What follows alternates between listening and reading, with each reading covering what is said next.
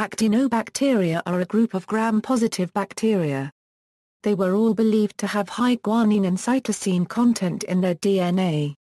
However, recently it has been shown that several freshwater actinobacteria actually have low G+C content. The G+C content of freshwater actinobacteria can be as low as 42%.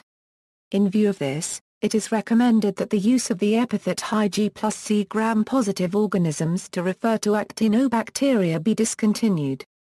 They can be terrestrial or aquatic.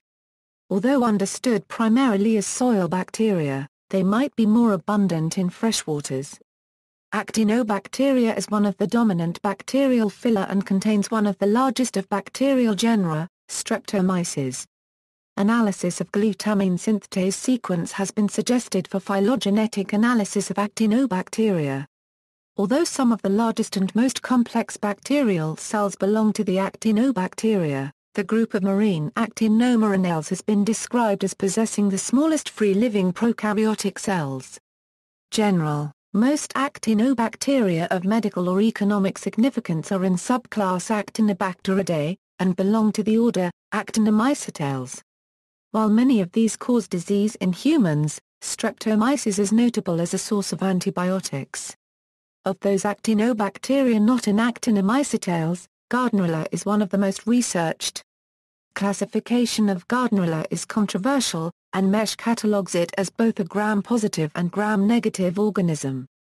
Actinobacteria, especially Streptomyces sp., are recognized as the producers of many bioactive metabolites that are useful to humans in medicine, such as antibacterials, antifungals, antivirals, antithrombotics, immunomodifiers, anti-tumor drugs and enzyme inhibitors.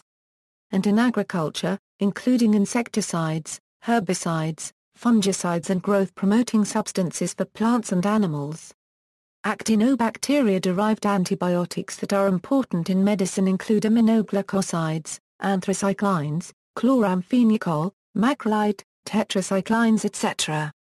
Streptomyces and other actinobacteria are major contributors to biological buffering of soils and have roles in organic matter decomposition conducive to crop production.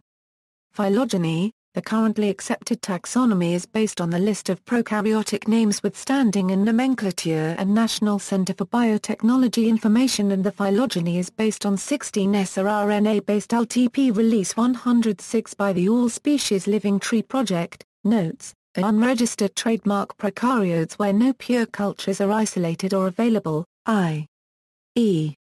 not cultivated or cannot be sustained in culture for more than a few serial passages, unregistered trademark strains found at the National Center for Biotechnology information but not listed in the list of prokaryotic names with standing in nomenclature. References.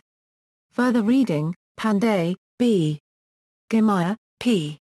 Agrawal, VP Studies on the antibacterial activity of the Actinomyces isolated from the Khumbu region of Nepal.